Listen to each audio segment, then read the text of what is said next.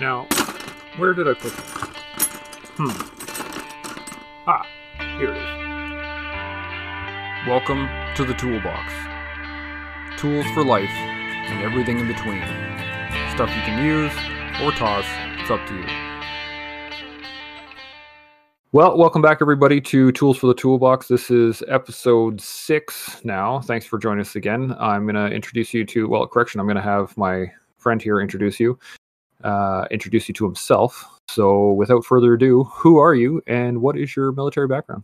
Hey, Chance. Thanks for having me on your show here. My name is Grant Ellsworth. My military background is I've got 3 years with the 3 PPCLI regiment. I have 1 operational tour of duty, Op Athena, which was from 2004 to 2005. We were part of a recce unit attached to the Strathconas at that time on that mission. I don't do that now anymore. I haven't done that for quite a while, actually. What I'm doing now is I'm a federal corrections officer, and I've been doing that for 12 years. And Man, I talk. That'll be fun. Yeah, well, speaking of that, so I talk to a lot of guys that they make the same transition over. They end up going from the infantry to corrections, or even just other veterans end up here. And you would think that would be a natural transition once you get out of there to here. And I can tell you, it's a very rough transition. It's quite the opposite. So anybody that's listening, if you're in that boat where you're thinking of getting out or trying something new and you want to try this job, it's rough. Yeah. The reason why it's so rough is the response to command is quite a bit different. So, for example, in the military, you're taught discipline. So whenever someone tells you to do something, you do it right now, and you get it done. You go from that to a position of authority where you have to direct people to do things, and these people are quite simply they hate you. They're all convicted criminals, and they just hate you for that crest you wear on your shoulder. And so at the very start, it's very rough, and it's a very it's a tribal thing, but it's a tribal thing all over again, except it's in a lot more negative light. Like, you're a pig, or you're whatever derogatory term of the week is they want to call you, until, you prove that you're kind of okay. And by okay, I mean, like, you're not just going to get ready to fly off the handle and just be very authoritative. You got to work in some shades of gray. You have to understand these people, they come from different backgrounds. They come from different upbringings. So you have to learn different ways of communicating with them. And once you kind of get a handle on that and you understand that way, it's not so bad, but it's very different from a military experience for sure. Yeah. It seems like it would be like a real test in leadership, right? Because it's not so much the worst thing you can do in a leadership position is fall back on rank. And I imagine it's probably similar to just fall back on, like, well, I'm the fucking guard, so do what I tell you.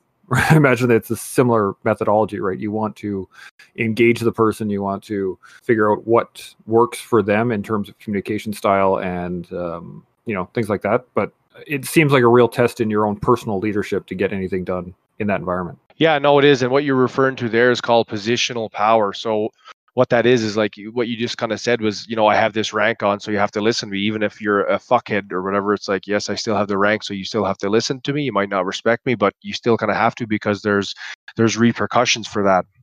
You never want to be that person.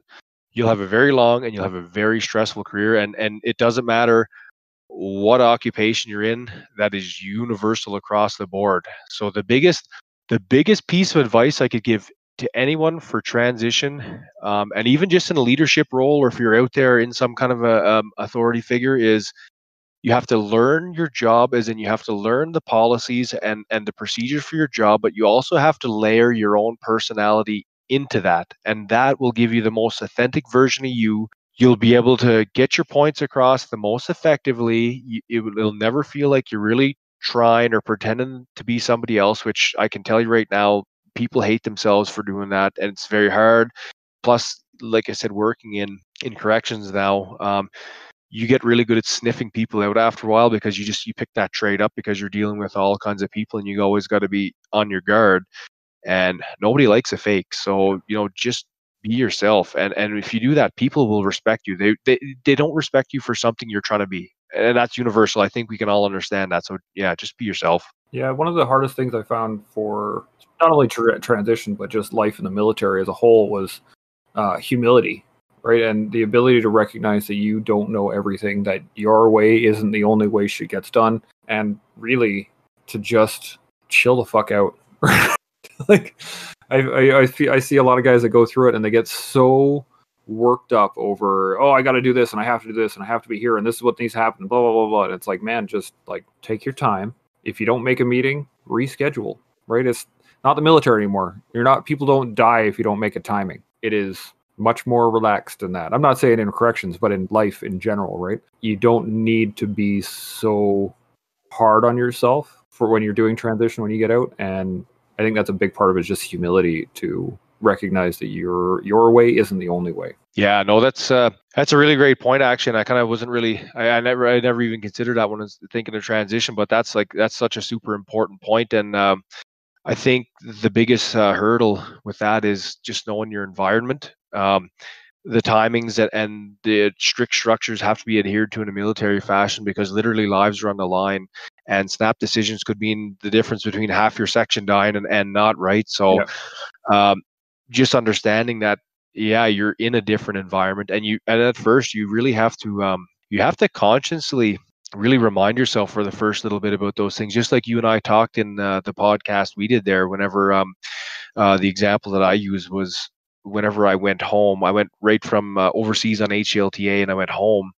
And for the first couple of days, I would remember, because what we did was, whenever we got in our G-Wagons, all of our G-Wagons are right beside our tent, so we'd have all our gear in there ready to go, like the vests and the equipment and stuff like that. So whenever I would open up the truck door, I would be looking at the seat puzzle, saying, where the hell's my gear at? Like, what's going on here? And it was a fleeting thought, but I mean, the fact that the thought was still there, and I had a very real kind of a feeling and a reaction to it, and I was like, it really drives the point home that, you just got to remind yourself a little bit. Oh, and walking on grass too. I was like, I got such anxiety walking on grass. I couldn't believe that. And I was like, what's going on here? And it's like, yeah, you got to remember, you're not walking in a minefield. Like, it's okay. And you just got to kind of got to remind ourselves that. And I think after a while, like anything else, you adjust, but the first part, it can be very frustrating. So just again, what you're saying, take your time, slow down, and just kind of realize where you are.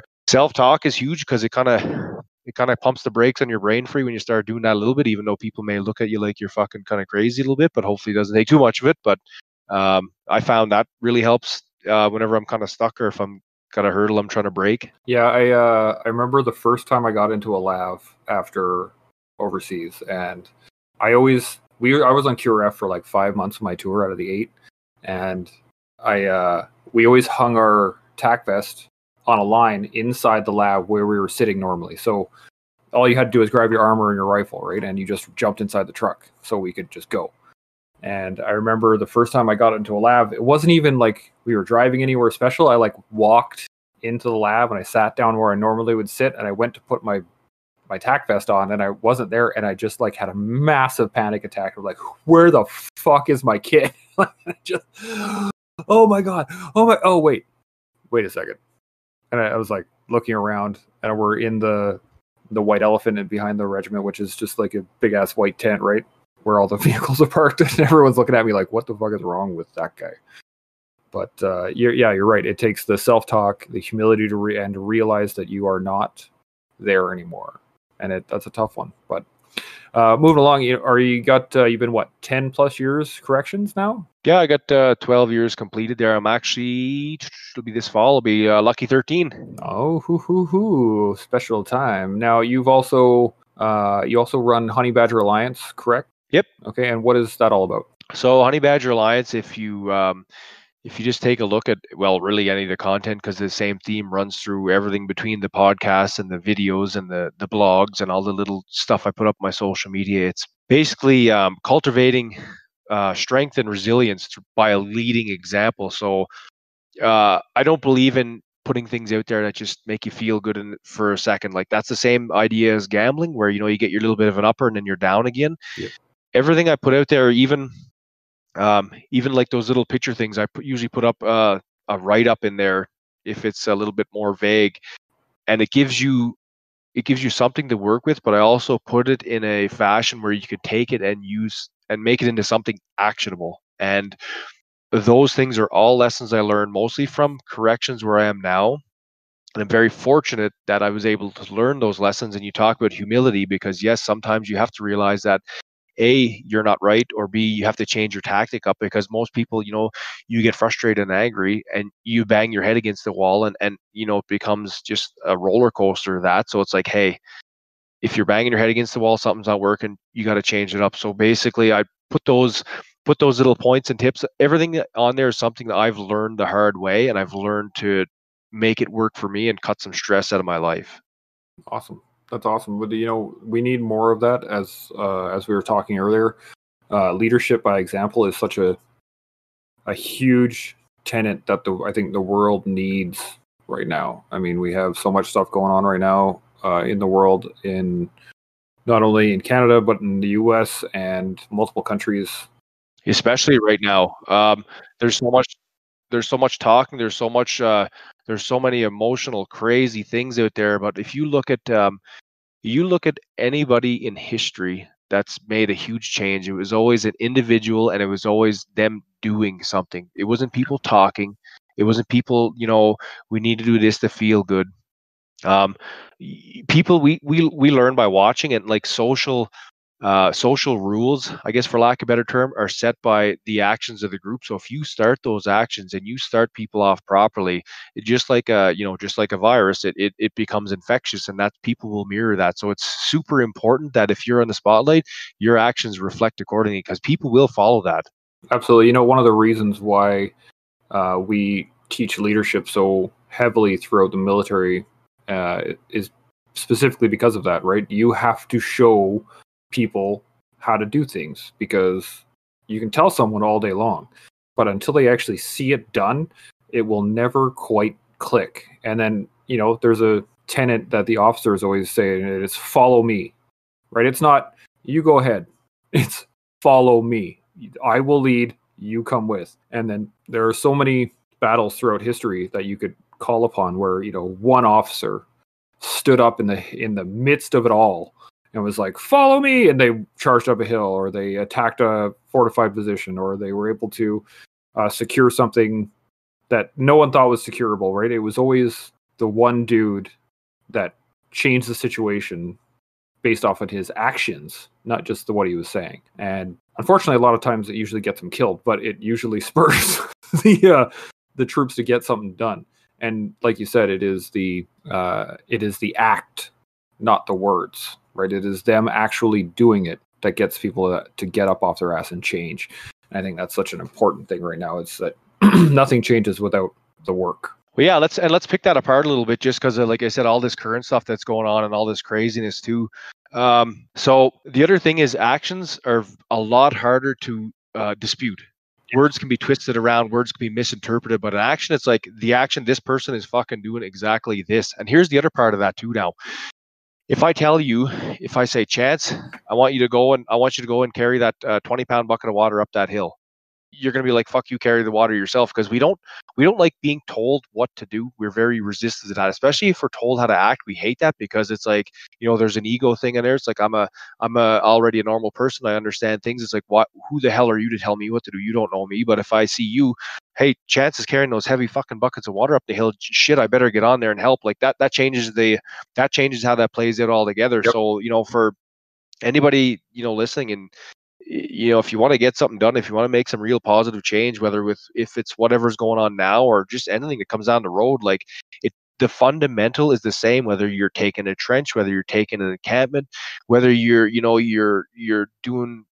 protesting things like injustices or whatever. It's like, what are you doing? What are you contributing? Because you can sit there and talk all day, you contribute nothing. Yeah, you have to be part of the solution, right? And the solution is work. And that's, I think, a lot of the disconnect for a lot of things that are going on right now, is that there's work involved, and it's not going to be easy. It's not going to be nice. It's going to suck, and it's going to be a grind, and it's going to put you in places that you don't really want to be, but it's required. And unless you're willing to put that work in, shit ain't going to get done. And there are so many times during history you could just call upon where someone put the work in and things changed. And was it easy? No. Was it difficult? Hell yes, but it got done. And the important thing is, that's the other important thing. Is it difficult? Yes, but are you learning something? Yeah. Whenever you're starting to struggle, you learn better methods, you learn better ways of figuring that problem out, because it's like you don't want to stay there and suffer and struggle for so long. And then guess what? The problems are going to come up all your life. So if you figure out a structured system to use to solve your problems with, and usually, you learn that the hard way the first time, and that's going to stick. It's like all of a sudden life's problems, they might be the next set of problems might even be bigger, but they might not feel as bigger or seem as bigger, because now you've got at least a way to tackle it and look at it and systematically take it apart. So it's super important just to kind of throw yourself into something and try and figure it out. Absolutely. I can't think of a time that life was easy for me where I learned something out of it. Like I can't. I can think of lots of times where life was extremely difficult and I learned something out of it for sure. But if life is easy, you're not getting anything out of it. I don't see anything you're getting out of that. But life is weird right now, and we'll see what happens in the future, right? So speaking of the future, yeah, you got any plans? Any big plans for the future? Are you gonna continue pushing Honey Badger Alliance? You gonna stay corrections? What do you got on the go? Oh, I at this point now it's starting to gain some traction, and I'm starting to get. The nice thing is I'm starting to get the feedback that I want to hear. I'm glad that I can put stuff out there, but I'm way more happy to hear that people are saying like the stuff is actually making a difference in their life. So it's like, okay, the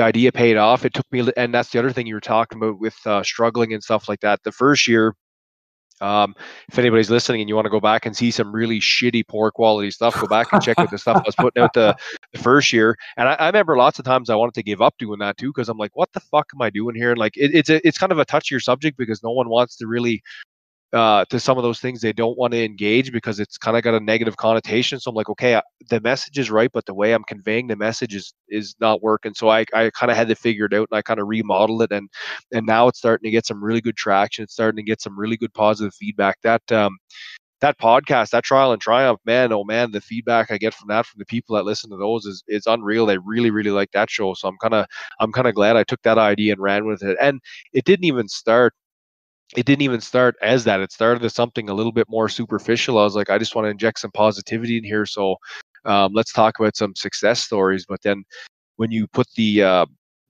spin of success on something, and you want people to tell a story, they're willing to tell you. It seems like way more just heartbreaking stories, or disheartening stories, or just like really crazy traumatic stories with that spin of success. And I was like, okay, there's some real value here, because the way people were telling it too, I was like, um, I can get this, I can understand this. This is it brought a very human element to it. And I think what the value in it is, where most peer support things don't get to address, is it shows us where people are when they're emotionally at their worst. And I think that's where even peer support and help, because people are they're a little bit unwilling to talk about it when they're in that. But if you can hear whenever someone was at their worst, and then how they kind of problem solve their way out of it, that's like, okay, this person, I felt the same as this person, and this is what they did. Well, I'm going to try that. It might not work, but at least now you're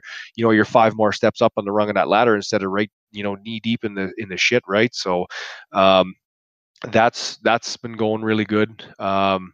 So yeah, I'm going to keep pushing that. I got a couple of other things I'm kind of brainstorming with right now. Me and another guy completed a little bit of a different project yesterday. I'm going to announce that in the coming days. I think you know what it is, because we talked about it already, but I did get that one going. Aside from that, I think I'm just going to stay where I am in corrections, though, because if I'm getting the growth outside of there, being where I am right now is I work right in a cell block with the inmates.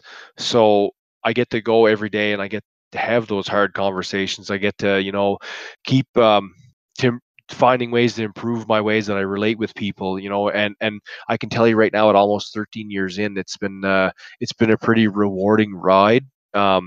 Just like the military, but in a different sense, corrections is it can go very one way or the other, because you're dealing with two different types of people in a very close range. So the other thing what makes it so traumatic and stressful, it took me a little bit to figure it out. I was like, why do we have such high rates of stress and PTSD and stuff whenever we don't have quite as many deadly force incidents. I was like, oh, because everything's so close, but everything's personal. Mm-hmm. Like you see that same guy day in and day out. So it's like if you see him coming down the hall, your body starts kicking in that little bit of that dribble of the chemical cocktail, because it's like you know that fight's coming, right? And Yep. it's like you have these back and forths. Now it's not more of a subject is doing bad thing. We have to try and stop subject from doing bad thing. It's like this guy, he's going to do bad thing, but he's also going to take these digs at you, and he's going to make it personal kind of deal. So learning to really navigate that and to avoid it and mitigate it is huge, and that translates into every other aspect of life.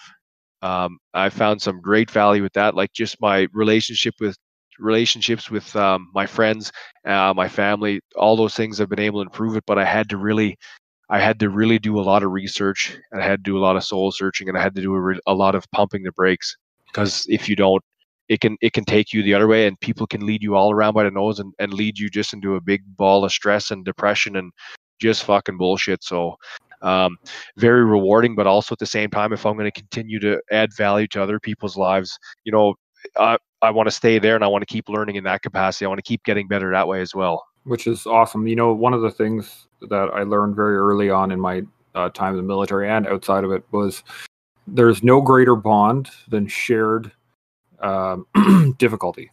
If you are going through a really shitty time in your life, it will, and you hear about somebody who is going through a really shitty time in their life, and they're managing to get through it, it is much easier for you to go, oh, is that all they did?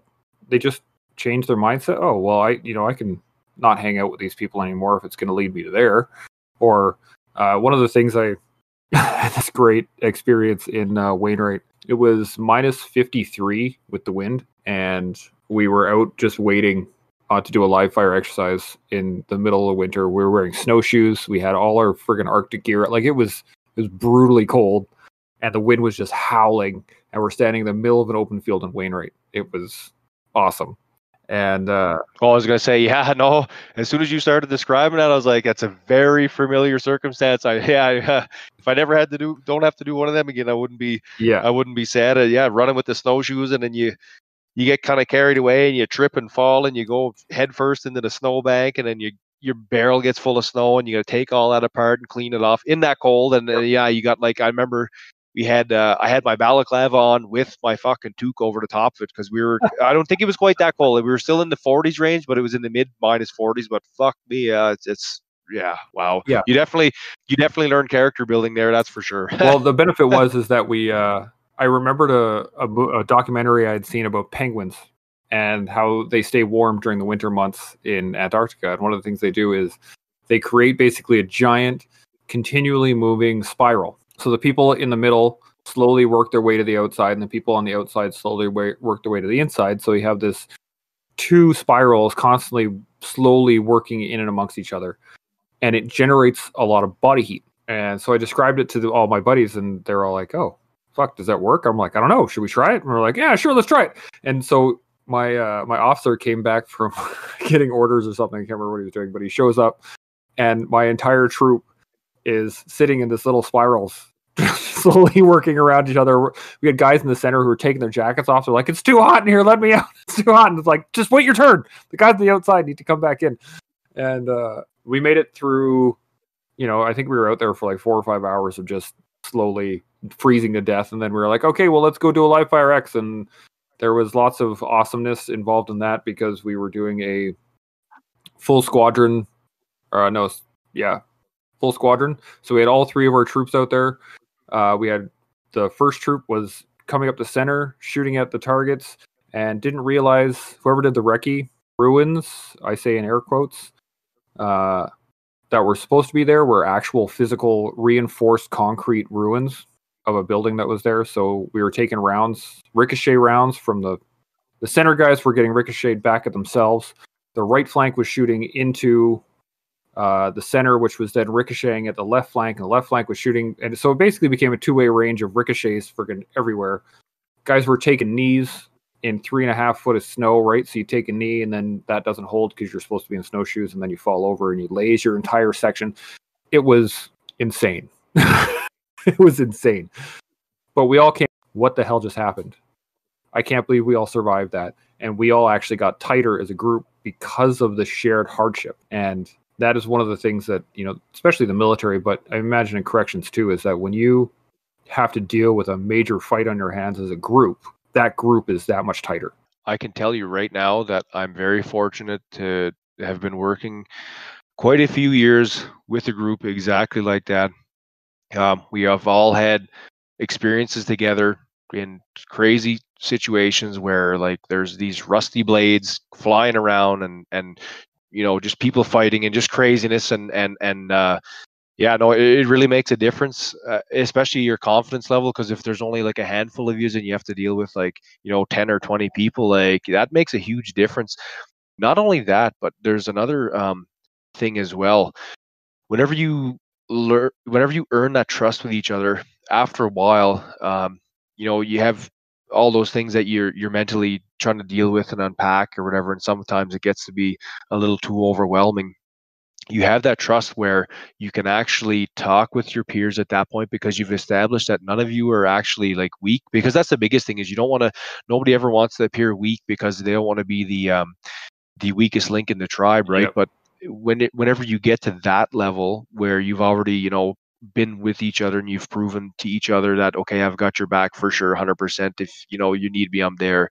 When you can start having those conversations, that really completes the circle of the holistic, the way you want to be a warrior, because then you have your balance too, right? You can fight, but you can fight with a clear mind, because now you understand that other people are going through the same things, and that's okay. Yep. And then you have more tools to work them out, because now it's like, well, hey, what worked for you, and hey, I found this kind of works for me, and your team just gets overall even more strong.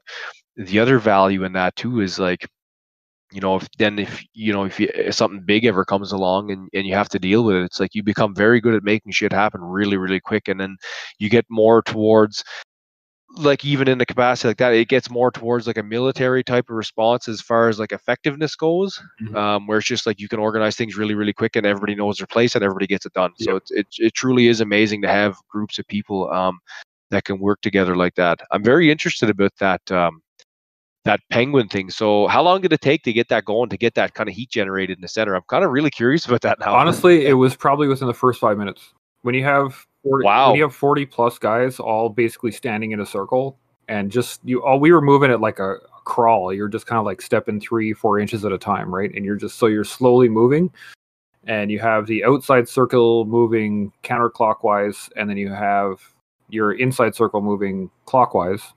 So you basically, as you hit the center, you change directions and then you come back out.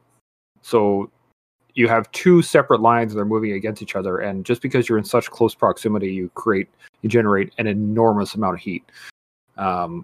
We had it going with about 10 people, and it was working. Like, we were still pretty warm, and then everybody else was like, "Wow, that seems to be working." And those guys look pretty warm.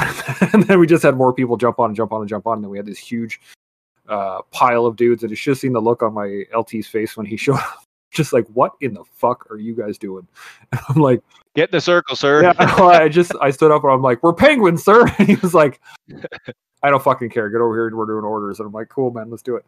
But yeah, it was an interesting time. So now I'm sure in your time, especially in corrections, you've had some to deal with anger, and we're here to talk about anger. So right off the bat, I'm going to give you a real tough question, because I think this causes a lot of issues in a lot of people that never really experience true anger.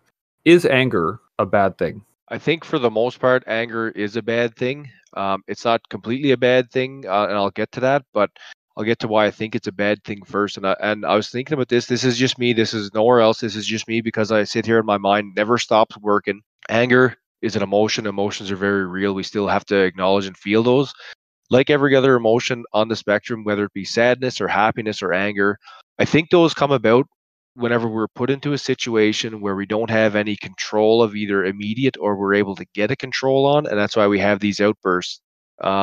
Anger, I found in my experience, it clouds your judgment. It definitely causes you to miss things.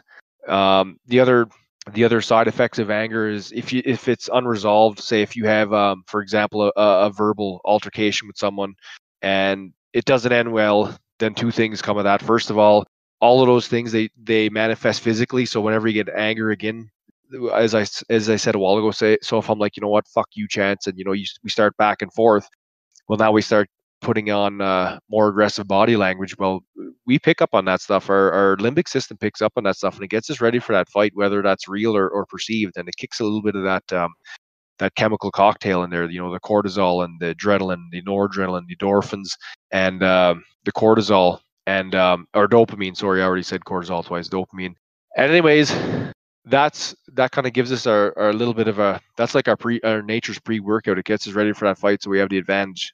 And if you don't flush that out after the fact, it kind of keeps you on high alert. It's going to keep you jumpy, and where that translates into is you're gonna take more offense if you're dealing with somebody else. Say you're going to take more offense to it now because you're already on high alert. It changes the way you perceive things, the way you hear and interpret information. What was I going to say? The other thing with anger, it's just in general, it just clouds your judgment.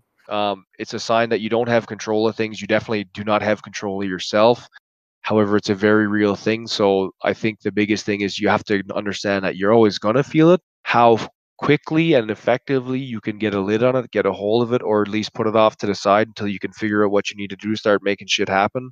That's a big advantage, and that's definitely a skill to learn. Yeah. The only time I've ever found anger to be a good thing is whenever I use fake anger instrumentally. And again, this comes back to some of the clientele I use. This may sound a bit foreign to some people, but if people grow up in lifestyles where they've been abused, or if their parents are drug addicts, or they live in very predatory environments, or they grow up with gang members, the language that they use and the language that we use is not the same thing. So if you need to get a point across, or if you have to you need to direct somebody to do something, and they just in general they don't respect you or don't like you, sometimes it does work, but it's a very calculated thing. And it's like I'm not truly angry. Like, I'm not taking it personal, but I still have to put that illusion on because that's what they understand. It's very rare, but sometimes it does work. That's the only way I've ever seen anger as a good thing. Yeah, I was going to say that, anger is something that it can be used as a tool for sure, especially like when I was an instructor. If you show anger all the time, then it's useless. But if you're angry at specific points, then it shows the recruits that what you just did was over the line, right? And that becomes the basis of how they learn. But at the same time, I don't know, I kind of look at it as a 50-50 thing, because anger can be useful if used correctly. It can lead you to learn about yourself, right? Like if you all of a sudden get angry about something that somebody said, and you are introspective enough to look at it and say, well, why am I getting angry about that? That doesn't make any sense. And then you can realize that it was, I don't know, based on something else, or maybe you didn't like the way it was said or whatever, but you have to be introspective enough to actually see it. But I think you're right. For the most part, anger really, it clouds your judgment. It puts you in a place that you're going to make snap decisions. You're going to be saying things that you normally wouldn't.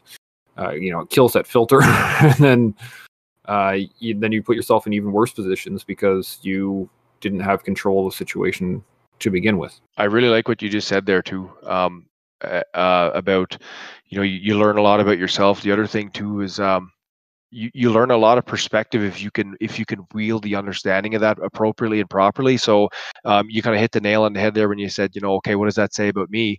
What are my triggers? But the other thing you learn from it then is better communication skills. Yep. So for example, say if you say something, and that's the other thing with language too. Like, we all use the same words, but language is the way we understand them. This is huge with married couples. How many times have you had a ridiculous fight over something, and you argue for 2 to 3 to 4 hours at a time or something like that, because it's like, well, this is fucking stupid. How come you don't fucking get it, and this and that, and it's really, at that point, you're angry and frustrated because it becomes a conversation of dominance and not really problem solving. So the thing I learned from that is, okay, maybe I'm perceiving this wrong. So it allows you then to take a step back and be like, okay, this is what you said. This is how I take it. Is that what you mean? Or something along that lines. And I've had this happen a lot more often now than before, where I'll see something, I get really irritated, or I get pissed off. somebody saying something like, hey, what the fuck is the deal with that? Like, is this kind of what you mean here? Because this is what it looks like. And they're like, oh no, not at all. It's like, well, okay, maybe you might want to change your wording a bit, because this is how I take it or whatever. And like, being able to do that and not holding on to things, not jumping on somebody right away, and not holding resentment. And it could be, and it could very well be, it could end up being a dickhead comment anyways, but you want to rule that out. And I found the model that I just mentioned is a very good way to kind of to troubleshoot that, if it is that or not. And most of the time it's not. People, we don't want to fight with each other. We don't actually like confrontation. So, if you're feeling frustrated, just pump the brakes and be like, okay, why am I getting mad? Explain to the person, okay, this is what you said, this is why I'm getting mad. Is this kind of, what you meant by it? And that's usually enough to squash that right there. I bet you 99% of the time right there, that solves that problem. Yeah. I think it's pretty accurate. Throughout, anybody that's ever been in the military knows that when we talk to each other, we're some of the most offensive assholes imaginable, right? Like, we will say some really horribly despicable things to each other, and we will laugh about it and then slap back with something even worse, right? That's just how we deal with stress and all this other shit, and how we actually deal with each other. And what I realized over time, I'm a big proponent of Jocko Willink, and I really love the fact that everything is your responsibility, which means that whatever somebody else says, it is up to you to determine how you receive that. So I know that I can talk with one of my buddies and call him a cocksucking motherfucker, and he will laugh and hit me back with something worse. But if someone were to come up that I didn't know and someone were to just throw that in my face, that wouldn't feel good, right? But I can make the I can see the difference there. And over time, I've gotten to a point where I can look at it and say, there's someone that's trying to offend me. They're trying to make me angry, versus someone who is trying to make me laugh. They're saying the same thing. As you said, it's the same words, but the language is different. You got to realize something there too. If they're trying to make you angry, anger used as an instrumental thing. Why do we want to make you angry? Because I want to off balance you. And anybody that's trying to do that is, they have some kind of a point or some kind of a thing they want to make, or an argument, but they're doing it from a position of weakness, and they know they can't win. So they're going to beat you down to a point where they can kind of lead you down and force you to make a few mistakes and say something inappropriate, and then they can take the moral high ground that way. Because anybody worth their salt that wants to debate and has respect for you and wants to figure out your perspective on something will just ask you. Anybody that goes the other way, they just want to be right, and they're going to play by all the dirty rules to get there. And that's what I learned from using anger. And if you don't feed into that, and you just kind of, if you respond back objectively, like, that conversation gets shut down pretty quick afterwards. That reminds me a lot of counterinsurgency, right? If you think about it, what the insurgents are trying to do is hit us hard enough so that we react in a very negative manner, and then engage either non-hostile targets, or we start, like in Vietnam, there was what was his name? There was the My Lai massacre, and it was just the leadership wasn't there to check it, but at the same time they pushed, like the Viet Cong just pushed and pushed and pushed and pushed and pushed and stressed and stressed and stressed and stressed, and then everyone was so fucking angry that it just took one little thing and snap, done, right? And what they're wanting is to beat the larger army, the stronger argument, by making them take a low blow. And then, like you said, they take the moral high ground, right? Like, look at what they're doing. They're killing people. Or this person just said this to me. It negates whatever argument you had, because then now they have the moral high ground. And it just, as you were talking, it just kind of dawned on me how similar counterinsurgency tactics are to dealing with anger, or dealing with an argument, or with someone who is going to use that mentality to try and bring that anger out of you, because that's what they're trying to do. They're trying to off balance you. They're trying to hit you where you will make a mistake, and then they can jump on it and move from there. It's actually quite interesting now that I think about it. Yeah, no, absolutely. And even on a smaller scale, just dealing with the people I deal with on a daily basis, that's also very real too. People are always trying to goad you into an overuse of force, or even just a response with force, and what happens, and I mean, it's all over the media all the time, that those things happen, and some people are just really good at it. And also, if you just, all it takes is you could be having a day where you're not on point, you could be tired, you could be having other things on your mind, and you can't focus or whatever. But I think the most disturbing thing you could ever present to your enemy is if they're dealing with a cold-blooded objective lizard. So if you don't react on any of that anger at all, and really this is where I really started to figure things out, is you just have to sit back and you have to look and you have to study your enemy. And whenever someone tries to goad you with that angry response, and you just kind of look at them like you're studying them and you're trying to figure something out, I can tell you right now, they do not like that one bit, because they're like, oh shit, my tactic didn't work. And now they're figuring something out, and I don't know what they're thinking about, but I don't like where this is going. And like, same thing, just study your enemy, and don't let them goad you, and look at the winning the war, not so much the battle in front of your nose, because you could win that battle in front of your nose and all of a sudden you're surrounded in a canyon, and it's not where you want to be at all. You want to see that canyon coming, you want to flank them and push them in there. Yeah, it's funny because I train jiu-jitsu as well, and it's the same concept, right? If I attack somebody, and this happens, I'm a white belt, right? So I get choked out quite regularly.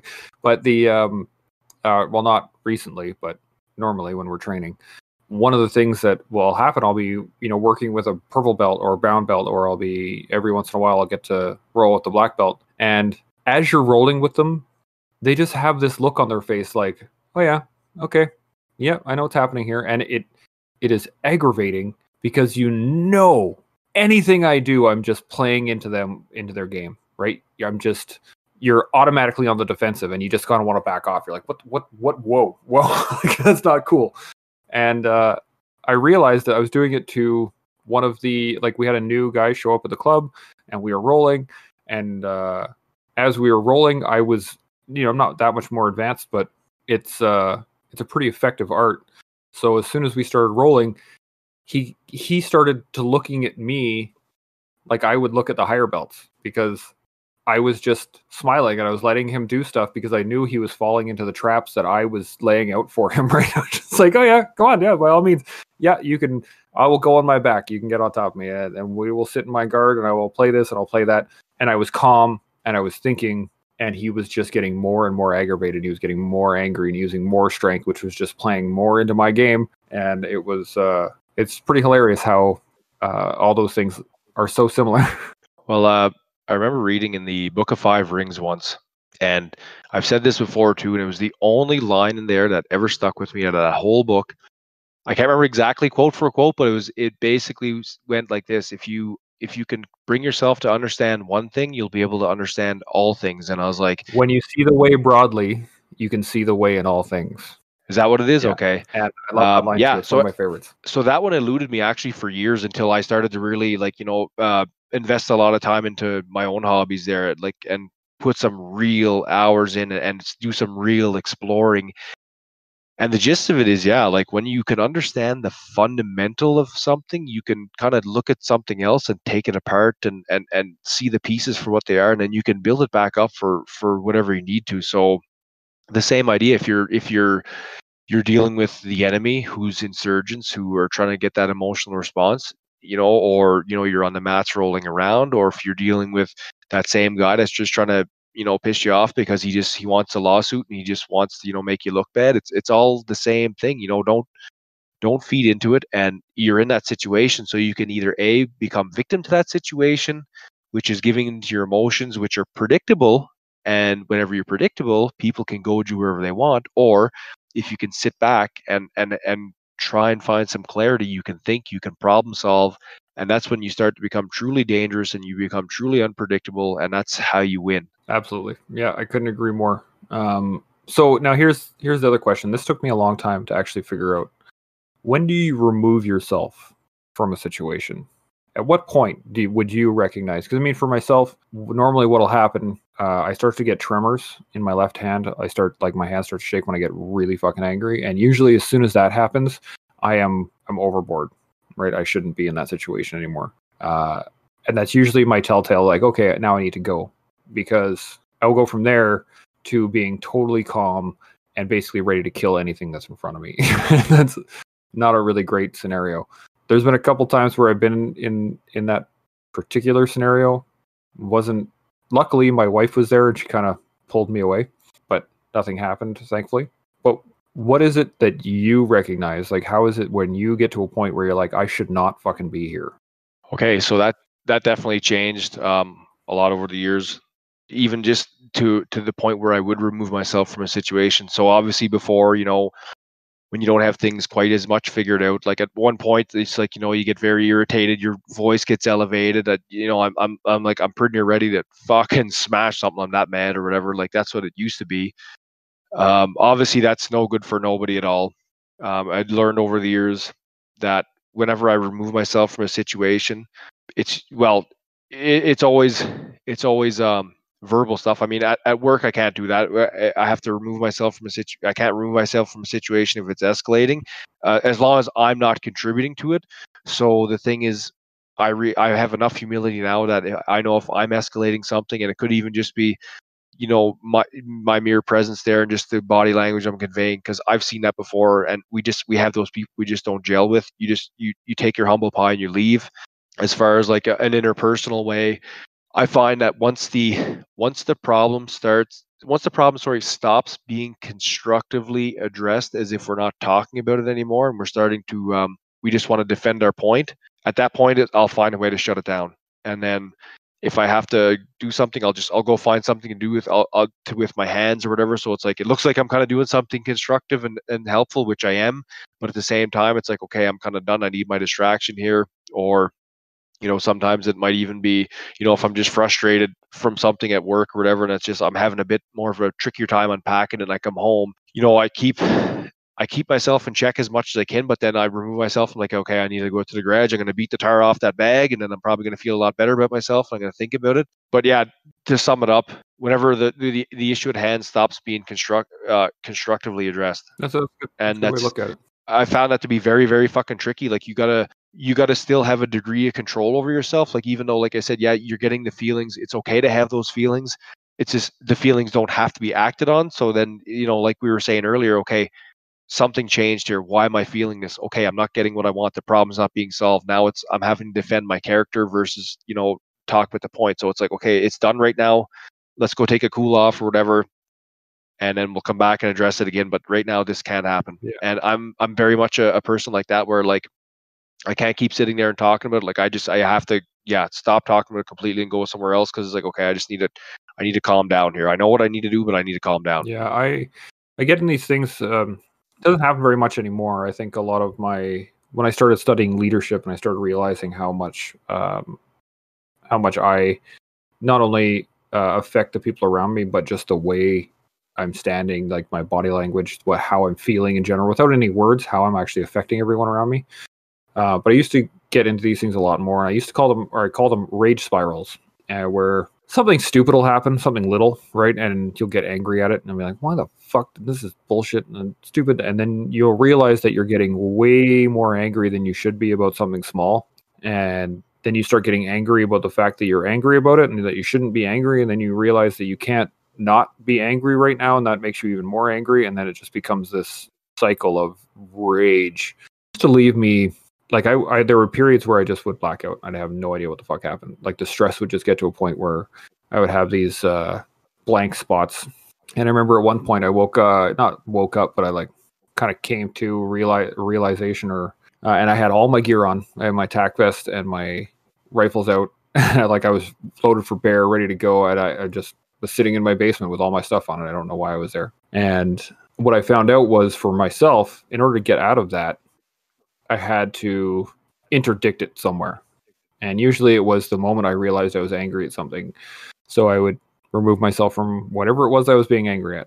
Or I would play video games that required my brain to think about something else, strategy-wise, or something that involved a higher level of thinking. And one of the other ones that I actually found worked really well was weapons drills, because it actually removed thought completely and required me to be present. And then, over time, I got to a point where martial arts has helped a lot again, where I was doing jiu-jitsu, I was at the gym, and was able to have that physical outlet. The mental side of it was still extreme. Do you have anything like that, or any tips for people that would be going through something like that? Yeah, I mean, I use the same kind of things you do. They're healthy coping mechanisms. Now, understand. I want people listening though to understand that they are just they're a way to put you in a better headspace. They don't fix your problem. They put you in a better headspace to deal with it. And like you were saying, it kind of you kind of switch gears, because if you just focus on that, you focus more and you dwell about it, you think about it, and then you don't know, after a while you're like, how the fuck did I get here? Yeah, you kind of hit that in the head. So yeah, just physical fitness, anything is very important. I really like the combative arts as well, because not only do you get to drain all the chemical horseshit out of your system, but you also you get to vent off your aggression as well. The other thing I did add on to that, and it's actually something I'm just getting ready either later on today or tomorrow to throw up my thing. I know people do like meditative things or relaxation breathing or whatever, but try it next time after an extremely hard workout. Do it immediately then. So what I do is, when I'm out here, whenever I'm completely finished my exercise, I set an alarm on my phone. I set it for 8 minutes. The time doesn't matter, but if you can do it for longer, it seems to obviously have a better effect.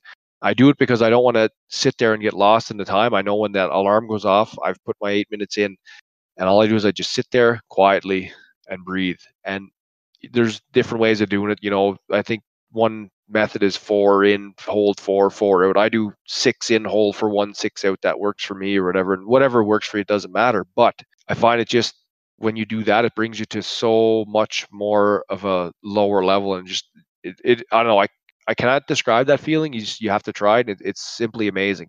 So getting back on point, then it also, now it's like, okay, now I'm in a better headspace to deal with whatever the hell I had going on, for sure, because now I'm like super calm down. Not only am I wore out, and I got all my hitting into my system, but it's like, okay, now I'm just kind of, everything's calmed down as well. Yeah, it's tactical breathing, the box breathing it's called also, or circle breathing. 4 in, 4 out, or 4 in, hold 4 out, 4 hold 4.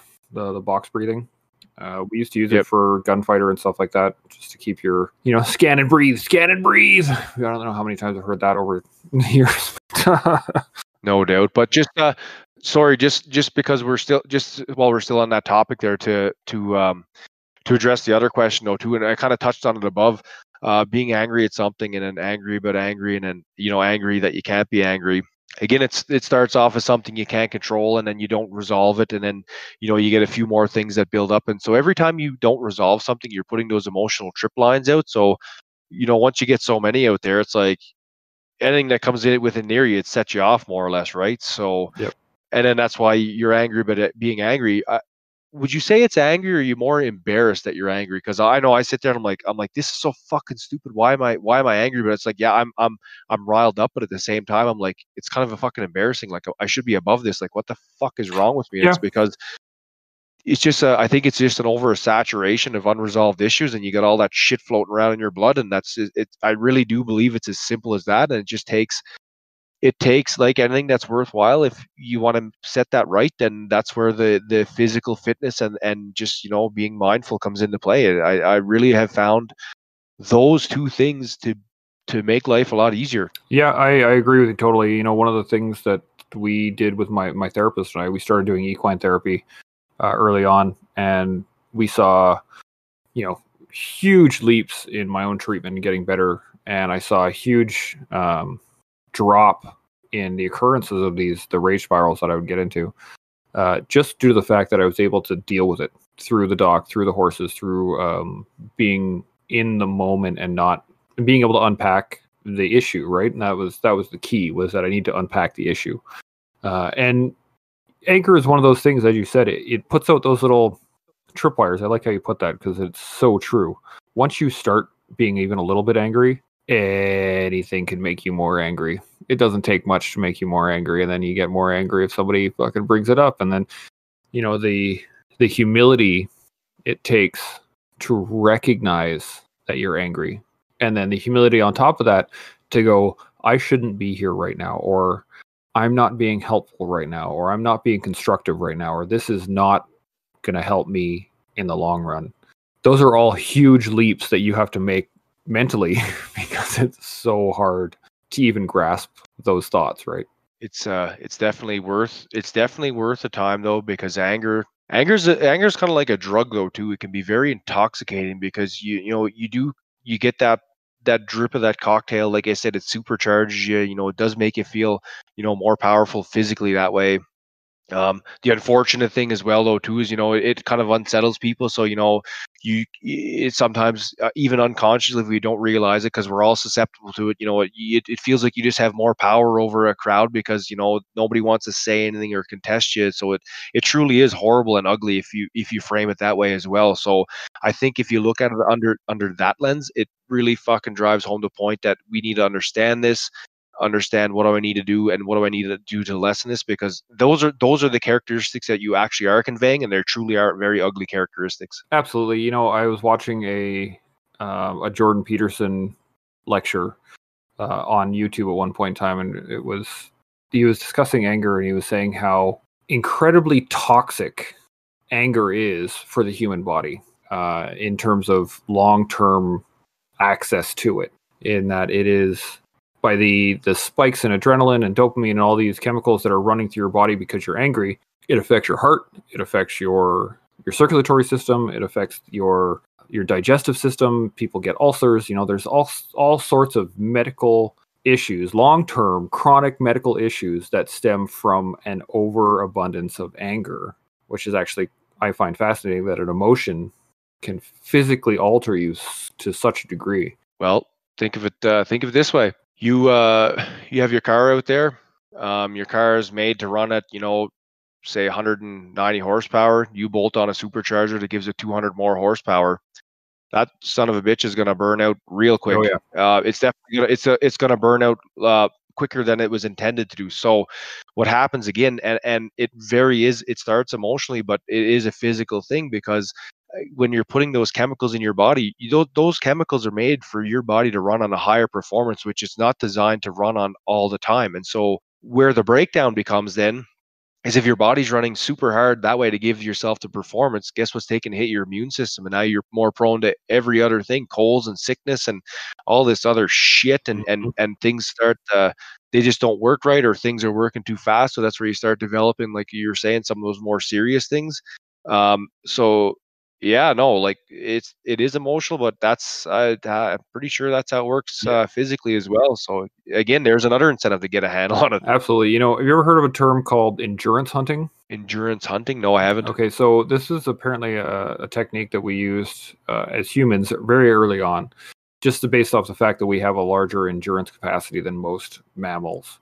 And what they would do would basically you'd chase after a deer or a pig or whatever, right? But you would just kind of jog after it continually, right? And it would bolt off for a second and then stop, and then you would still be after it. So it would bolt off again, and then it would never get a chance to actually bring its heart rate down and its breathing rate down.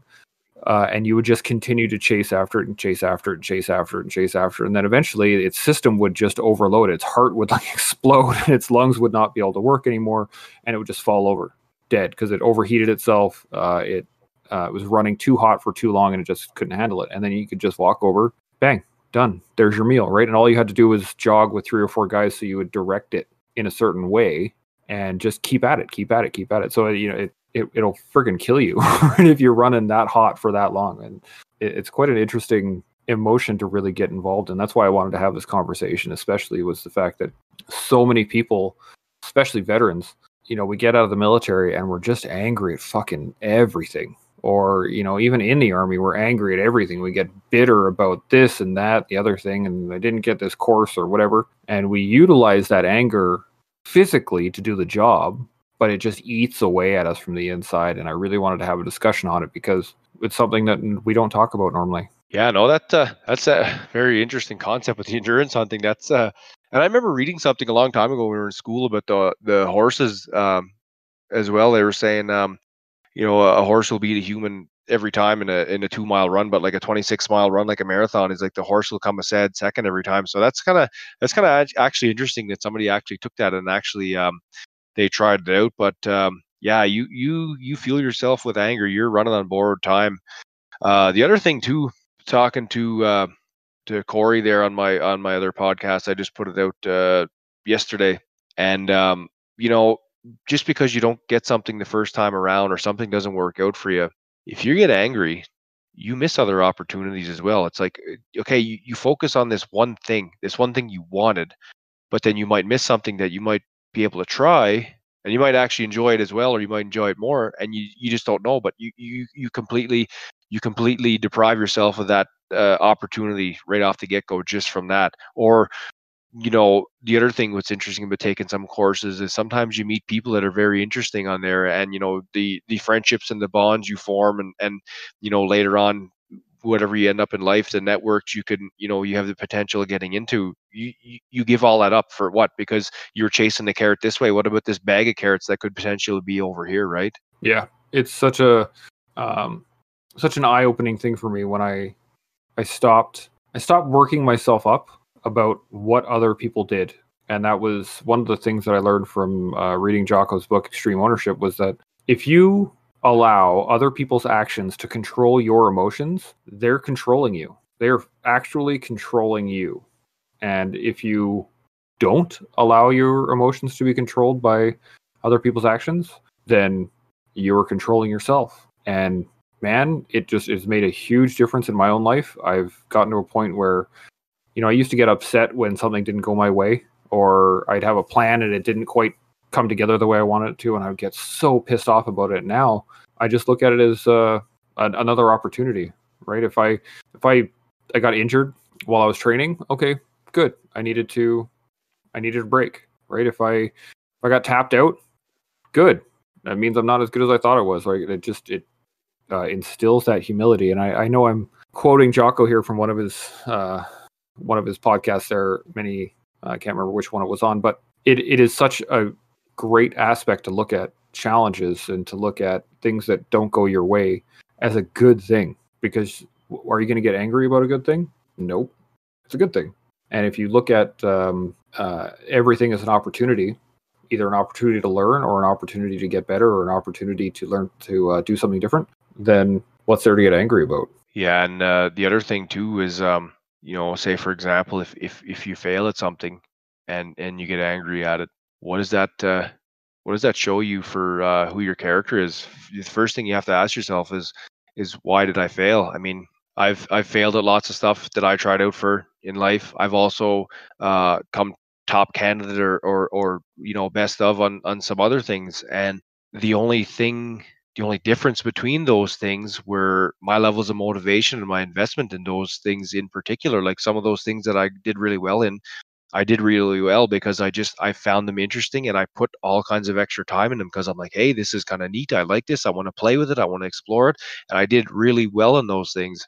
The ones that I failed at was like, okay, I'd kind of like to try this and I think I'm doing okay or whatever. But it's like, okay, well, if I put some effort in, but not the whole effort, and somebody else passes, I really have nobody else to blame but me, because it's like for the most part, you're going to have access to the same kind of information, and the only thing that changes is your hunger for the outside peripheral information that'll give you the leg up on the competition. And that's what I've found anyways in the past, from things that I've done good at and things that I've royally fucked up, and that makes a big difference. So if you're finding you're getting angry at it, be like, well, how bad do I want this? Do I want to get better and take another crack at it, or is it this show me how much I really don't want it, right? Yeah, absolutely. And I don't know how many times we've said it now, but the humility to recognize that, because that is one of the hardest things I've found in my life, is to actually recognize that I don't know everything, even though I know it logically that I don't know everything. But when you're working on something, or you're trying to get a task done, or you're building an event or whatever it is, and it's not going your way, it is mind-numbing sometimes, into the point that you're just like, how is this not working? It should be working. The way I planned it should be working. The thing that we don't realize is that we usually are planning in a vacuum, right? So we're not talking to other people. We're not getting other people's input. We're just developing this concept of what should happen based off of what we already know about a topic that we don't know anything about. So it's kind of counterintuitive, but that's how our brain works, right? And to have the humility to recognize that you don't know everything about that subject, or that you need to learn more, or either even as you said, is this something that I really want to spend my time on? It's a huge leap for a lot of people to get past the fact that they just need to get it done. Yeah, especially if you're working in a team, you really have two options. You can be like, listen, I know this is important. I'm really struggling with this. Do you have any insights with me to help? If you feel it's that important that you specifically need to contribute that to the team, then you ask those hard questions. And yeah, you got to sit back and check your ego, and that's okay, because people know more about different things, because there might be something that they're more interested in you are. And conversely, if it's not that important to the team and you're like, well, I tried it, but this and that, but I'm really good at this, so this is what I'm good at, this is what I'm going to stick with, this is how I'm going to contribute to the team, this is how I most effectively can make everyone else better. If it's not that important, try it, see what happens. If you fail, okay, cool, you learn something from it, right? But again, you gotta check that ego, right? Like, that's the key. Yeah, just the other thing I was going to say is, if you're working in a team environment, it never hurts to ask somebody else who might know more for some insight. It makes you look like you're willing also to accept information, which is huge, because you have to work together if you're on a team. And if that's not working for you, or you don't feel like you need to do it and someone else can do it better, if you can offer something else better and that can bring everybody else up and make everybody stronger, then just stick with that thing. There's nothing wrong with that. Your focus is, you're that guy. Hey, if you want to go see the weapons guy, or if you want to go see the demolitions guy, it's like, go see Chance or go see Grant. Those guys, they got whatever. So there's nothing wrong with that either. No, I actually just had a conversation with someone earlier today, that everyone has a job, right? And there's no shame in that. Even throughout the military, our whole system is built on the fact that everybody has a job, right? The infantry have a job, the engineers have a job, the armored have a job, the artillery, the clerks, the MSC ops, the mat techs, the signalers, the medics. We all have different jobs specifically for that reason, so that if you need somebody, they're right there, right? The infantry don't go, oh man, I came onto this minefield, I better figure out how to get through it, when you have a bunch of engineers standing beside you, when we're like, dude, that's like our entire job. Yeah, exactly. We got our first aid type equipment, or you guys got like the real McCoy that gets it done right quick and right now, and a lot safer. Yeah, exactly. And but it's an ego check at the same time. You have to be able to say, okay, yeah, sure, like I was a C9 gunner, right? I can shoot a 9. I can jump in the firefight and I can get engaged, and good times, woohoo, we can shoot at people, yay. But if there's an IED and I'm busy shooting at stuff, who's doing my job, right?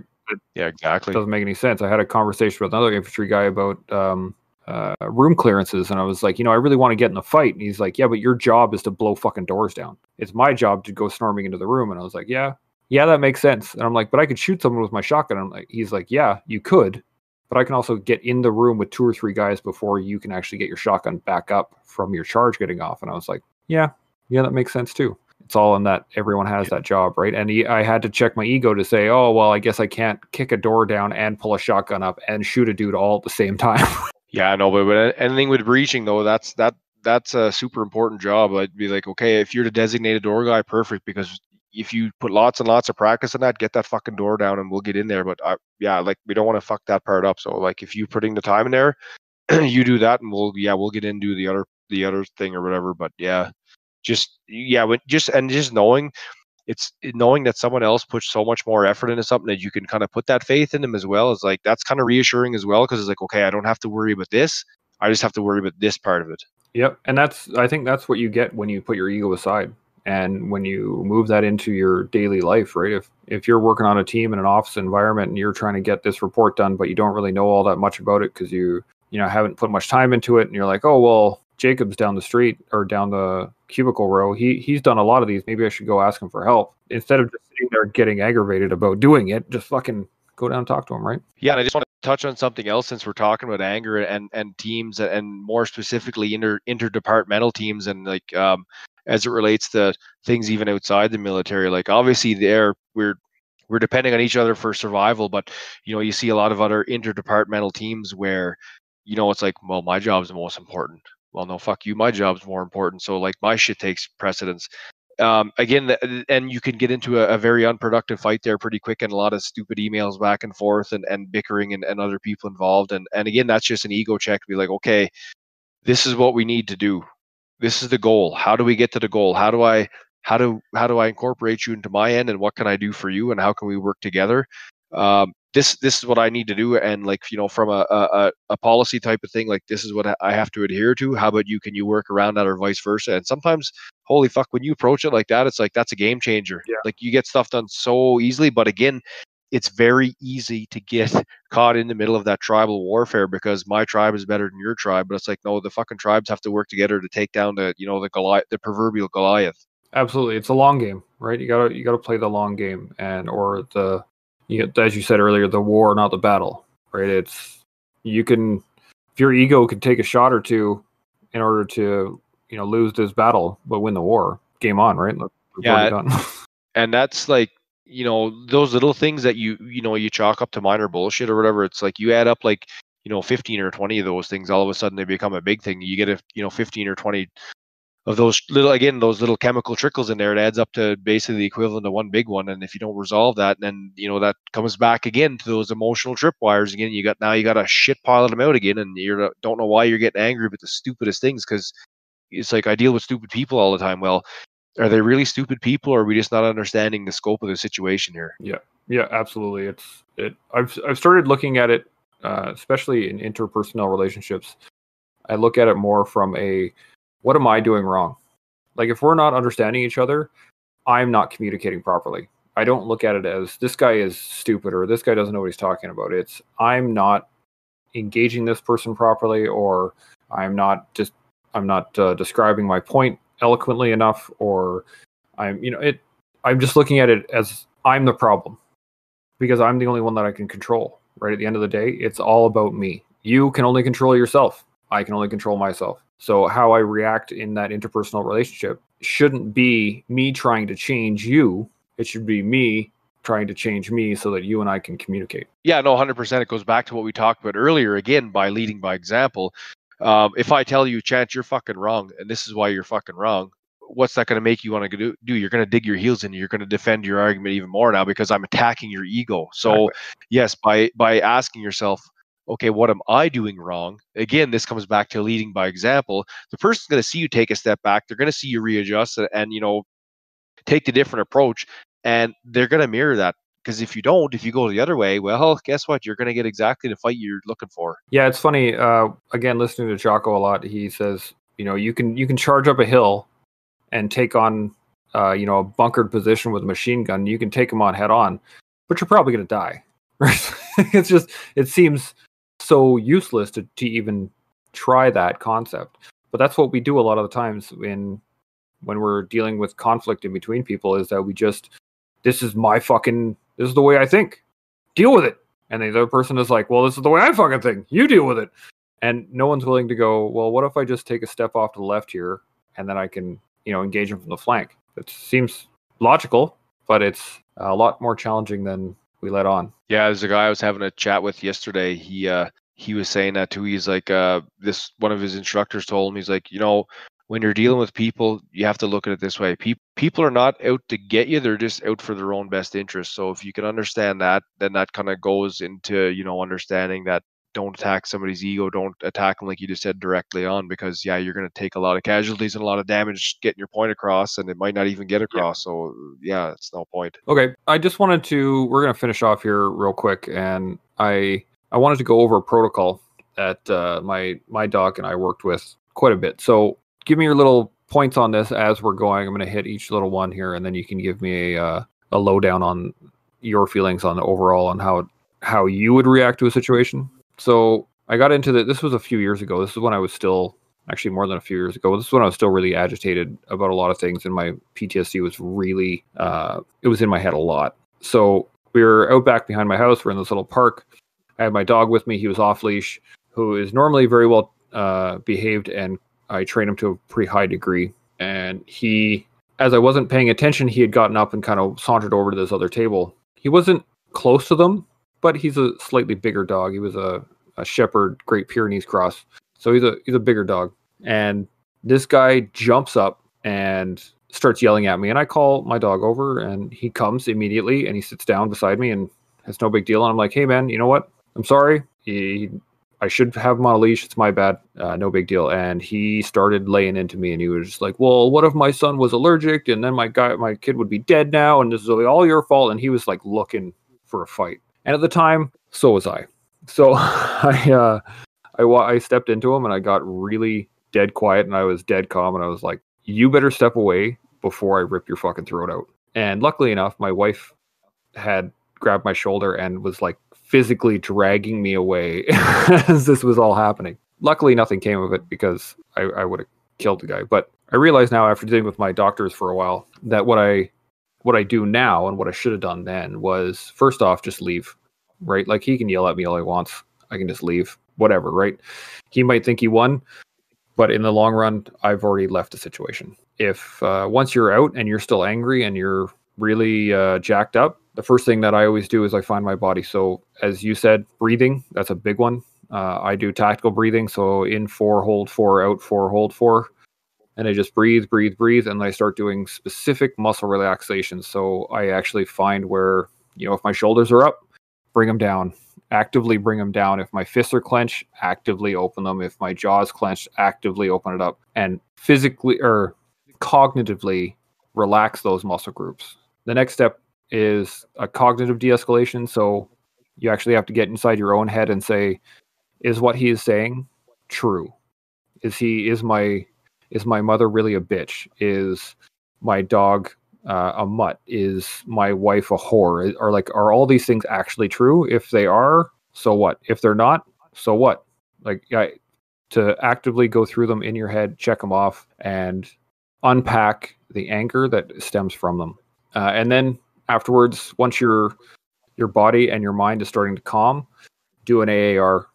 How do I feel about what just happened? How do I move forward from this? What do I learn from this? How is this going to benefit me in the long run? And then also, at the end of the day, you got to be gracious with yourself and say, I'm still me. Regardless of what happened, I'm still me. And that's the general protocol I have now that's in place for really bad anger issues. Wish I'd had them years ago, but I have what I have right now. Do you have any thoughts on any of that? I really like that structured system. It's a pretty good A to Z approach. Kind of first you remove yourself, and then you kind of start with the physical aspect, and then you move into the mental. And I think the process of doing that is good because all those stress things, they do start physical and then they manifest mentally. So I really like that idea. And if the next time I do find myself in that kind of situation, I have this sitting out actually in front of me here, so it's good. I can use it as a reference point. How you reacted to the situation still turned out actually really good. This is because I do teach self-defense too as well on a different project of mine, and I can tell you right now, this is another one of those things where if you let anger get in your way, and we never really know how much it could cost you. So what you have here is did the guy actually have a kid out there with him? Yeah, he had his wife and his son out there with him. Okay, so the problem is you have the commitment from the other party. So obviously the guy's there. He's his wife could have been pushing him too, saying all those things. Plus now he's gonna get all riled up about saying the allergic, or what if the dog attacks. So he has a very committed involvement in this, because as anybody that has kids is like, you're going to stand up for your kids, you'd give your life for your kids. That guy is willing to go to distance, and if you engage him, you're going to have a big fight on your hands. Not only that, if your dog was off the leash, they could come after you legally. Yep.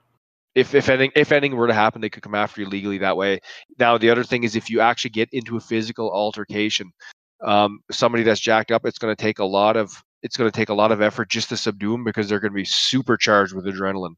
And what happens there is your risk for injury goes way up. Broken teeth, broken bones, all kinds of internal bleeding. Who knows? Those things, those are life-changing events. Not only that, again, that's another legal thing. So now it's like every couple of weeks you're getting emails from lawyers, and it's costing you like thousands and thousands of dollars just to say for somebody to say, okay, you were wrong, but you're not really that wrong, so do it again. Like, it very realistically has the potential to do that. So whenever we come back to finishing off with the reflection phase of it, it's very important to take things into consideration. Take those kinds of things into consideration. And again, that's why I think anger is not really useful at all. It's a very ugly thing, because it can cost you all sorts of things like that. The only other thing I maybe and this is just me sitting here armchair quarterbacking it. Like I said, you were in your situation. If you had all those things going on at that point, I think you did pretty stellar if you could keep it under wraps like that. I think the only thing that could change it is arming yourself with more knowledge. So, for example, and the only thing is you have to put yourself in a breach, though, too. You kind of have to deal with people like that. And sometimes that I've learned, even me, I've learned that if I'm in the wrong, you change your body language to something that's a little bit more submissive. You bite the bullet because you know that just what I just mentioned, all those things could have or could potentially happen. So it's like I don't want to deal with none of that at all. And I know those things happen to people. So there's a bit more power and knowledge. So I find it's easier not to beat yourself up, I guess, if you have to tactically withdraw like that. So change your body language to more submissive and be very apologetic and just fucking leave. And that's it. And if you ever see that guy again, if you have your dog out there, just, you know what, go to a different park or go somewhere else, or don't even just be near them. But yeah, I mean, those things are very unfortunate. There's a lot of factors that come into play. Like I said, the amount of trip lines you have out at the time, plus if you have other people there as well. Like some people too, we're kind of stupidly wired that way too. Like if we have our wives or if we have our girlfriends or whoever's there, and we kind of have to look like we're brave because we never want to look like the coward. But you start talking to, you start asking your wife stuff like that too. Be like, well, did I make the right move to get out of here?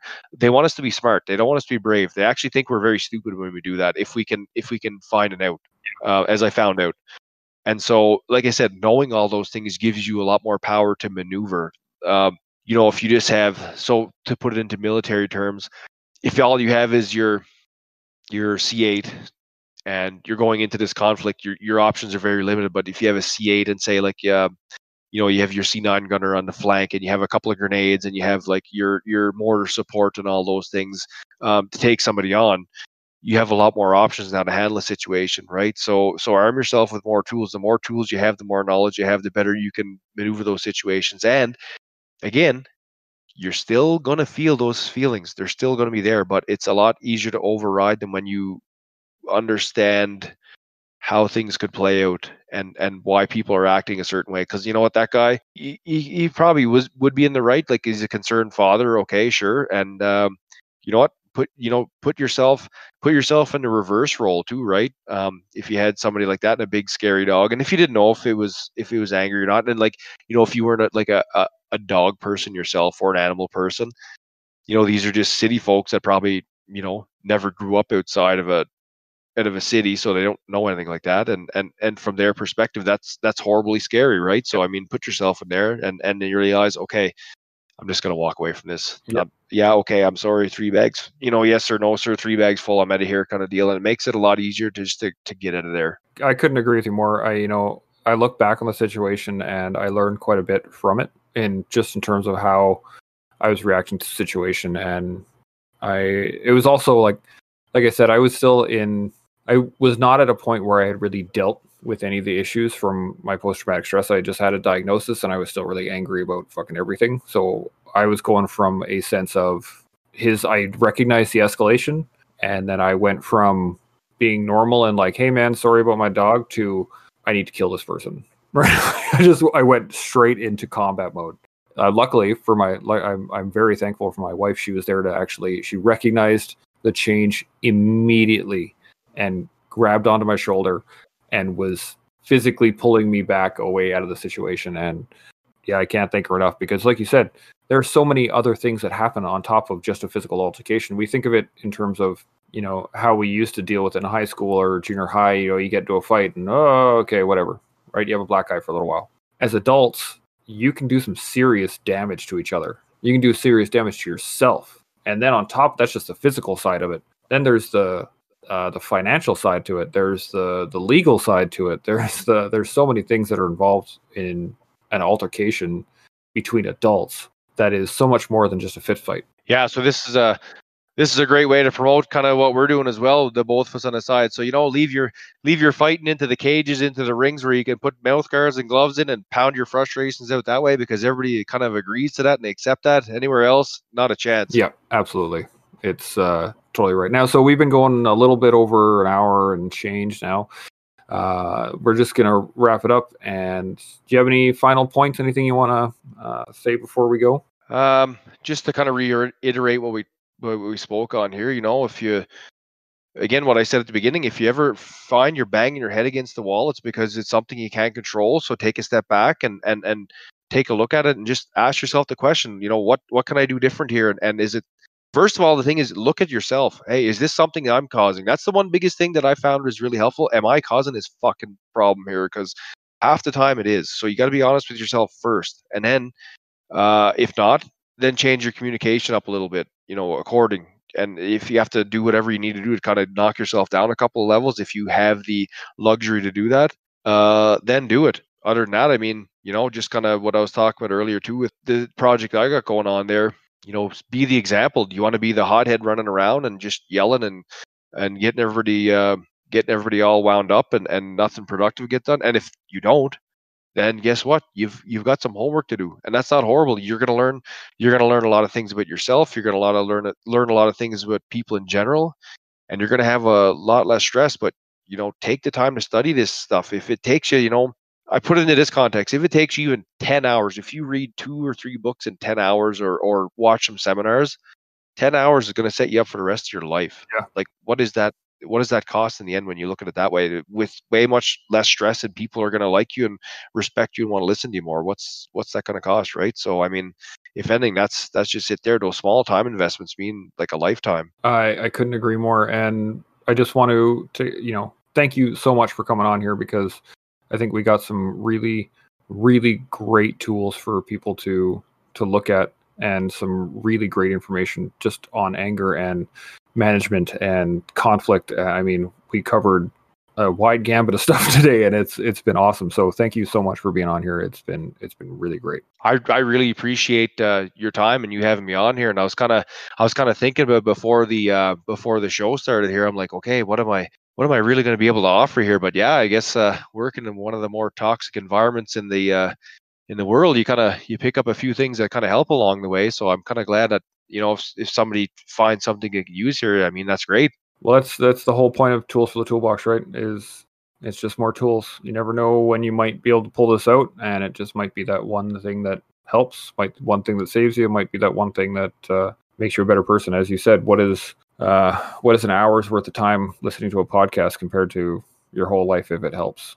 And not only that, I just want to drop this because of where I work too, and I've heard this. I think once every year for everywhere I work there. You are one bad decision from ending up in a place like that where I work. So whenever you're getting mad about something, is it really worth getting mad about?